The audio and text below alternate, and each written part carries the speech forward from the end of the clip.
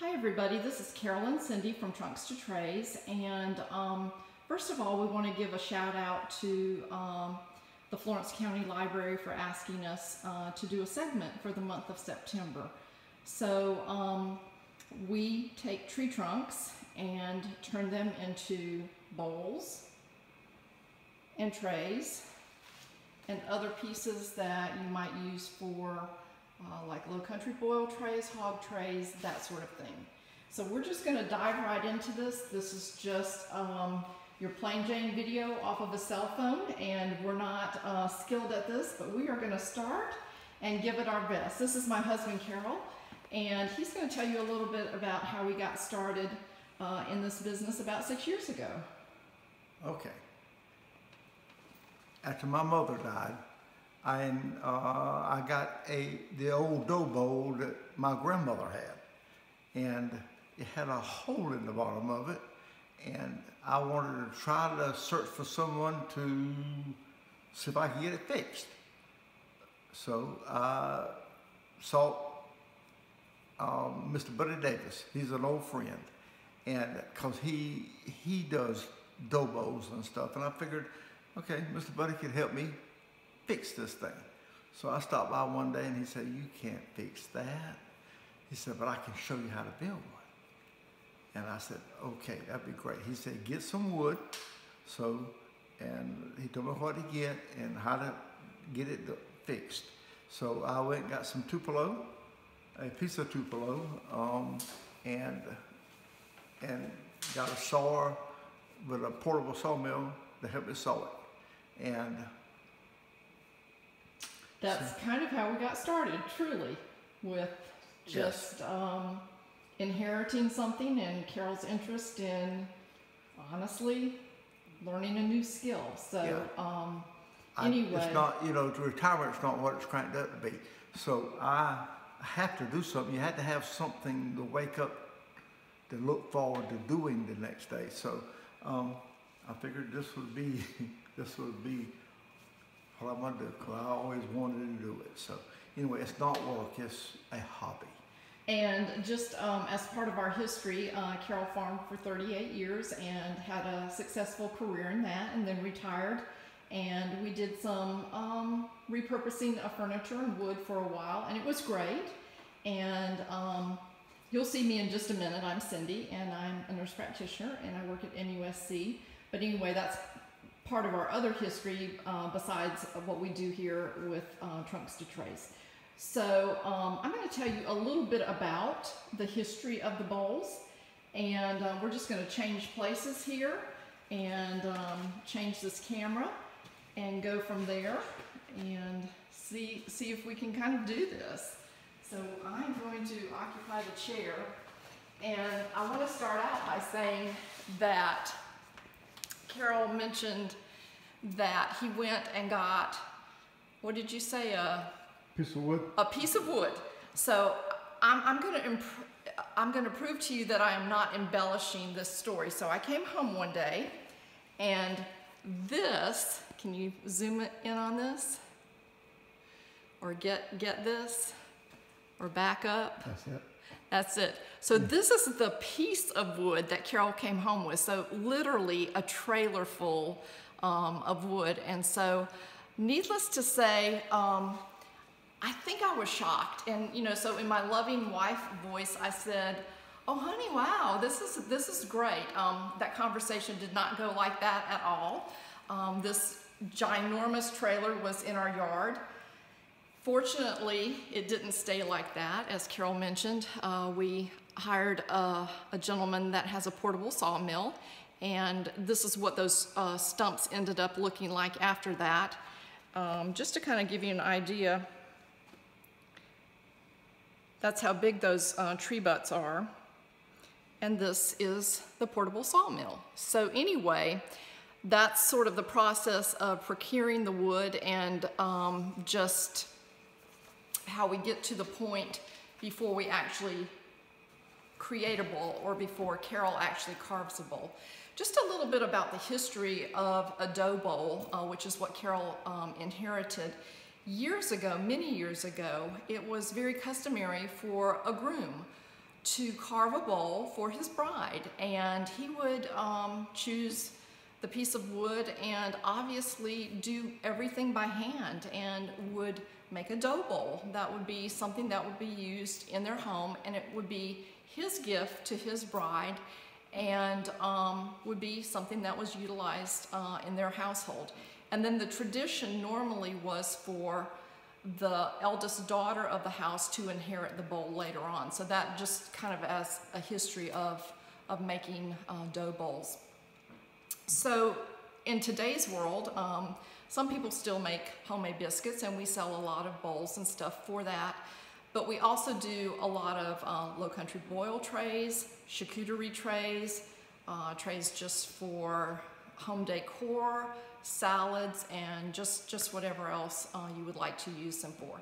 So we are going to sort of move around again, and we can't show you the entire process, but we've got kind of a makeshift process in here to show you how we take that piece of wood, or how Carol takes that piece of wood and starts from something rough and ends up with a final product. So anyway, we'll get everything in place here and just kind of go from there. Again, we are Trunks to Trays, and just for your information, we are located in Hemingway, South Carolina. We live out in the country in a home that we have lived in for 41 years. And although our phone number is not on here, we will provide you with that at the end of this presentation. So I'm going to swing around here and just kind of pan over to this table, which is where Carol is at. And I'm going to let him tell you a little bit about how he goes about crafting a bowl. And normally this would be done outside. Yes, on my work table. On his work table. This is not. In a very dirty, dusty area. Yeah. So. Okay, this is a blank piece of wood, and I'll look at it to see about what can be made out of it. So I'll take its dimensions and what kind of wood it is, but usually you can't make a hog tray out of this piece. So this is the simple way to do it. I'll turn around and I'll draw a bowl out of it. And so I'll do that on both ends, and I determine whether I want to put handles on it. So I'm allowing room to put handles on this one. So, and then this is the way it starts off. And people often ask Carol, you know, how do you decide what to make? And part of it is determined on the size of the wood and the shape of the log. Now, obviously, this is a small piece that we just kind of drug in here.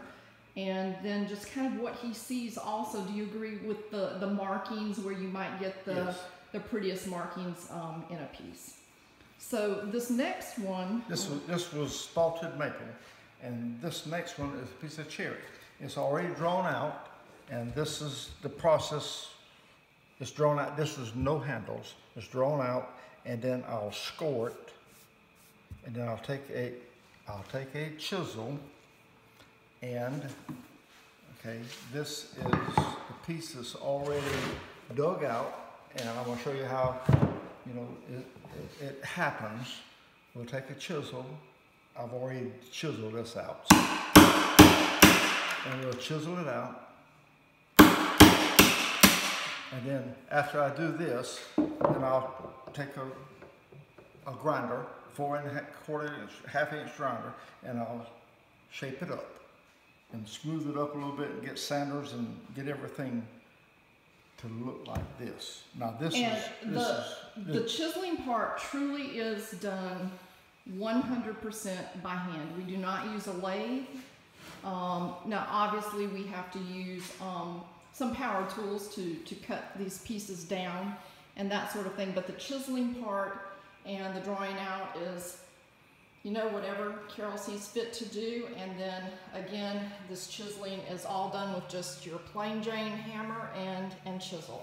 And this piece here that I just chiseled out is a piece of cedar. Yes. And it smells wonderful in here, you guys. And this is a piece of black walnut already dug out and shaped on the ends, and is ready for me to cut the wasteboard off the ends and the sides. And then this is a piece of spalted maple also, and it's ready for the finished sanding. And I don't do the finished sanding, my wife does. So anyway, so anyway, and this is before she gets the whole to it to sand it, and she'll sand it about 5 or 6 more times, or maybe more. It's going to get slick. Right, and we again started from this. Carol decided on the shape, scored it, cut out some pieces, hand chiseled, got it close to being finished. Here's one that is ready for me, and you might say, well, that looks great, but they're actually kind of rough, so it's not ready for use. And then this is a piece of maple, as Carol said, and this then is Tupelo. yeah, the small one is Tupelo. So people want to know, what do we put on them?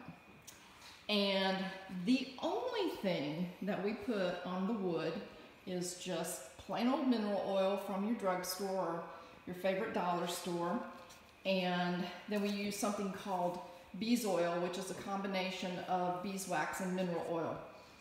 This wood that you see here that is not finished, and this is the same wood. We do not stain this.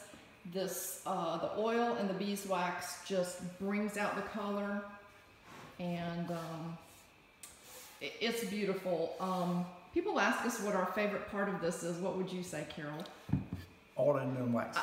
Yeah, I was going to say the same thing. So it is just amazing to see the characteristics, and this one's got some little marks in it from maybe some beetles or bugs or just whatever. This one does too, as you can see.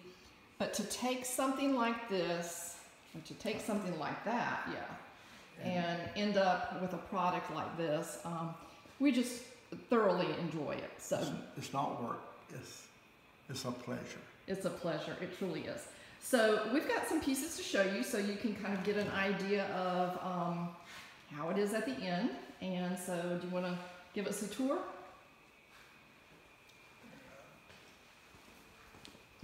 And we'll do this quickly because we know a video can get long. This is a low country ball tray, or either a barbecue tray. Not a whole hog, but just a barbecue tray. And it's spalted maple. And spalting simply is a process where something has fed off of the wood either while it's alive or dead, and it just, these are the stress marks that it makes. And both of these, I believe, are this is a dark piece of Tupelo. It just happened to be a dark piece of Tupelo. Right, and Tupelo is also known as black gum, and supposedly there are, I think, 9 varieties, and so this is Tupelo. Tupelo. But so is this, and so it's, we tell people it's kind of like skin color. You know, some of us are very light, some are medium tone, some are dark, some of us have freckles and little, maybe lumps and bumps, but we all have our different characteristics, and so does wood. These are more Tupelo. Tupelo low country ball trays. All right, and we're just going to pan around here real quick and just give you, I guess, an idea of the different sizes. So this is a Tupelo, and it's a small oval, and this is a small low country ball tray. It's made out of spalted maple. This is spalted maple also. And this is spalted magnolia. So it is gorgeous, and I want to just zoom in on this just to see just the beauty in this. So and we never cease to be amazed at the beauty in this. That is something we do not tire of at all. Spalted maple also in Tupelo, and this is cypress. Yes. So these are the trees with the knees. That you see growing in water. So I think we're near the end. And this is another small Tupelo. I mean, spalted maple. And spalted maple, and this is a Tupelo. And this is another cypress. And this is a Tupelo oval, but it's got some hardwood in it. And it's beautiful characteristic. And that's one of the other things that we love, is just to see just the individual characteristics of the pieces that Carol is able to carve. And so again, as we come to the end of this, thank you so much for watching the video. Again, to the Florence County Library, thank you so much for asking us to do this. This shop that we're in is in our backyard, so we sell by appointment, and I'm going to give you a phone number. It's 843-933-0310. So if you just call that number, we would just be more than happy to have you come, take a look, and see what we have. Thank you guys so much, and have a great day, and stay safe. Bye-bye.